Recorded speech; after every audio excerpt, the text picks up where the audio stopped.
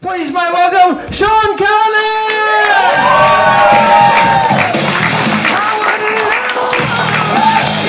Thanks, Benny. Benny's done a terrific job tonight. Give it up for Benny, everybody. So I figure I've got to wrap up all these cricket jokes, don't I? Right? So the only difference between Tiger Woods and Dave Warner is that Dave Warner gets men to tamper with his balls when he cheats. Right? But this cricket crisis is... I'm really worried about the Australian psyche. Like, I think it's really affecting everybody. And the person I think that needs to fix it, that's not doing the right job, is Malcolm Turnbull. Like, he should be bringing Australia together and helping us heal. And it's the one time that I think that we should have Donald Trump as our leader, because he could fix it in a tweet. Trump would just fix it in one tweet. I've got it for you. Hang on. I've got it. He would tweet... This is Donald Trump would go... Sad day for Australia. Hugely disappointed with Steve Smith and the Australian cricket team.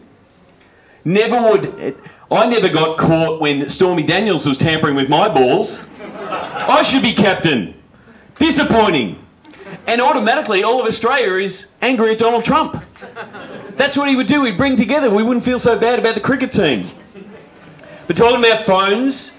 They're all now trying to innovate and be better so you can decide which phone you want to get. And they're trying to get new technology from different parts of the world. The new Google Pixel now has squeeze technology. You don't have to touch a button anymore. You just squeeze the fucking thing. Like, it makes it really easy. Now we're getting innovation from sauce bottles, right? Where I want squeeze technology to activate, you know where I want to install it? In my girlfriend, right? Get the squeeze to activate there. That would be awesome.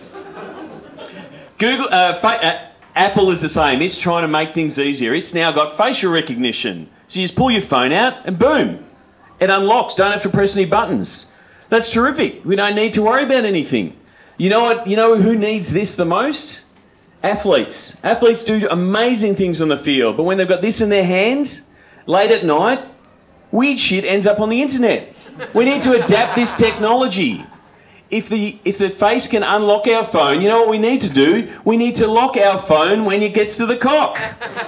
Face unlock, cock lock. Face unlock, cock lock. Cock lock, face unlock. Oh, hang on, that's a Ricky Nixon setting. Sorry about that. With this cock-locking technology, right? Because we do need it. The girls are getting far too many dick pics. Am I right, girls? Right, they do need it. But what I do feel for is the people who have to test the technology. Imagine being in Cock Lock Technology Inc. and have to go to work every day, pull your cock out to test if it works. Imagine having the performance review with your boss and say, sorry sir, my dick was not recognised by this device. Right, so there's just so many troubles. But so we've got to get this technology sorted. But I do love my phone, it's great, it's got unlimited resources of audio, and I'm always listening to podcasts and music. And it just lets me zone out, all right? And so I'm walking down the street, you know, with my headphones in. Yeah, I walk like I'm in a 50s musical.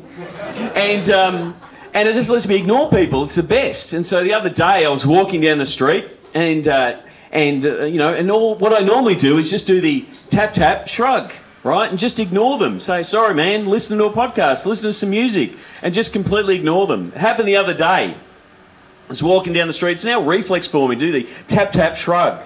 The other day I was walking down the street and I see this donation, got his raffle ticket books. He's coming right at me and I just go tap, tap, shrug.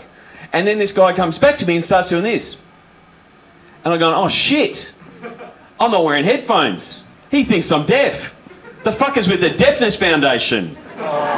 So I opened my wallet quicker than a cricketer leaving South Africa, gave him $50 because guilt is a funny thing. And every time I tell that story, I donate another $20.